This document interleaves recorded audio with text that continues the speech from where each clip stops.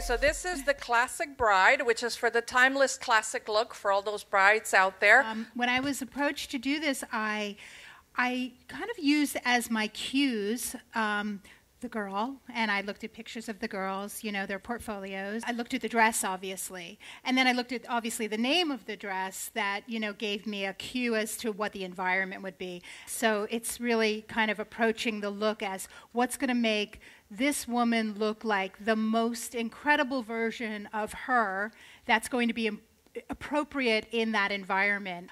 The eye that I did was like I took a brown pencil and smudged it really close to the lash line and blended it out.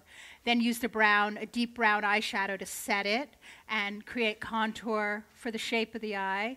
I used a bronzy cream shadow on the center of the lid. So it's the layering of the pencil with the shadow on top, staying power. There's more ability to hold and to last for longer events. And then for the lip, I did an apricot, kind of a corally apricot, a NARS color, kind of in the center of the mouth. And then to mellow it out, I used more of like a neutral tone.